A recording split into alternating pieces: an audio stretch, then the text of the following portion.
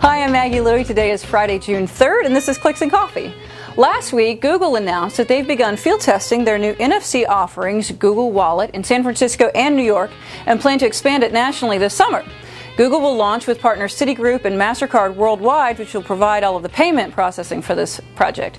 The smartphone app will use NFC technology to allow users to pay just by waving or tapping their phone over any MasterCard PayPass. And we talked about this with ISIS and also Orange over in the UK. So Google Wallet, though, is rumored to be integrating with their Groupon-like deal site, Google Offers, which will offer you different deals, coupons, and track all of your reward programs right on your phone. So that's kind of cool. I like it.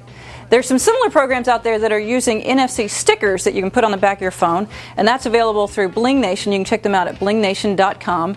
And some of the merchants already involved with the Google Offers and their Google Wallet would be Foot Locker, Subway, Walgreens, Macy's, and Jamba Juice.